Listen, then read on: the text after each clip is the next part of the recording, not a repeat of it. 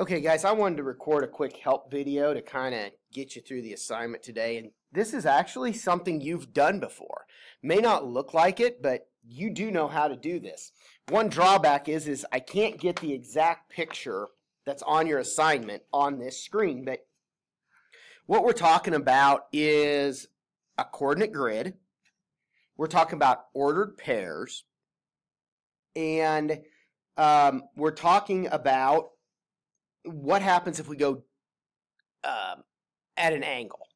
All right, so this isn't going to look quite right, but I'm going to put point A up here and point B right here. Now the ordered pair on this, remember an ordered pair usually goes X comma Y. X is the side to side, and Y is the up and down. You're going to notice if you look at your picture, it's not the same scale. In fact, A, when we go on the side, it starts at 0, then goes to 1,000, 2,000, 3,000, 4,000, 5,000, and so on. But, they both do. The top also goes that way, except for it doesn't label every single one. In fact, if you look real closely, A is already at 10,000. So be careful getting your pairs right. You might need to be a little bit careful on that. All right, so that's step one. Make sure you double check where they are. So A, its ordered pair is at 0, 10,000. B's ordered pair, sorry guys, I did that wrong. Side to side is the X, and side to side is 10,000, and the up and down is 0.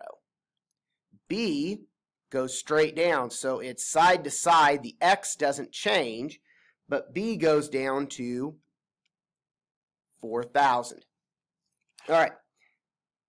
After you get the ordered pairs, it's really asking you how far apart are those 2 points? What is the distance from point A to point B? Well, since it's straight down, this one is pretty much countable. It looks like we just go down 4,000 feet. So distance between those 2 points is 4,000 feet. Simple enough. But what if we need to go at an angle? In fact, let's just pick one here, and I don't know if it's even one you need.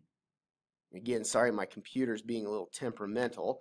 Let's say that you actually needed to go down to C.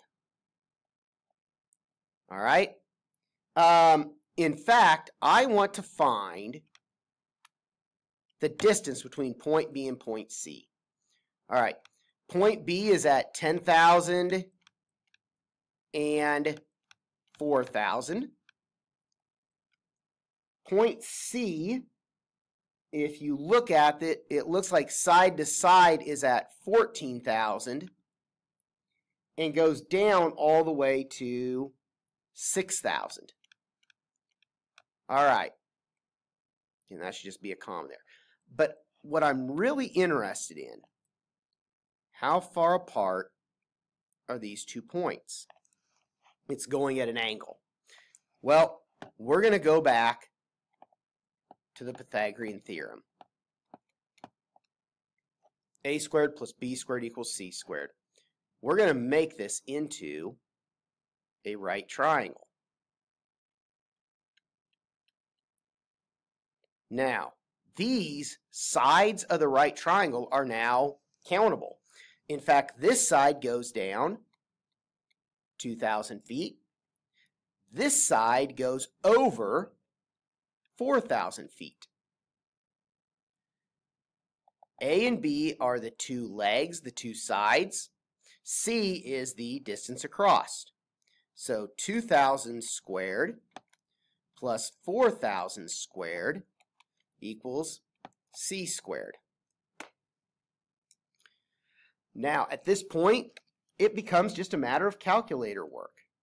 And 2,000 squared, 2,000 times 2,000 is a pretty big number. It's actually 4 million. And the 4,000 times 4,000, I believe, is 16 million. Yes, it is.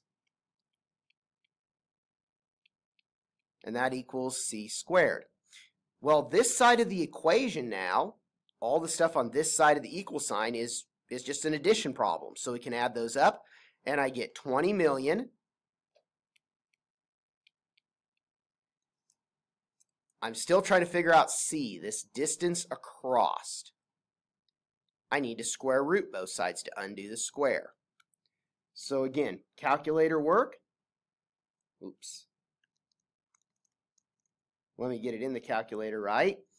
And I get a decimal number, but this is real world. We're going to round, and we're just going to round since we're talking about feet and we're talking about such a large distance. We're just going to round it to the nearest whole number.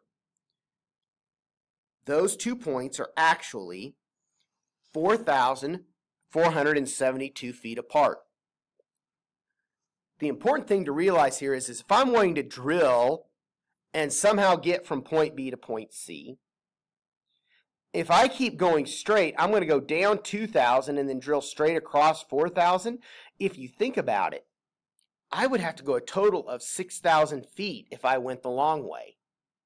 That's a lot of extra pipe I would need, when if I just hit it in a straight shot, I only got to go 4,472 feet. That's going to make a huge difference on my costs.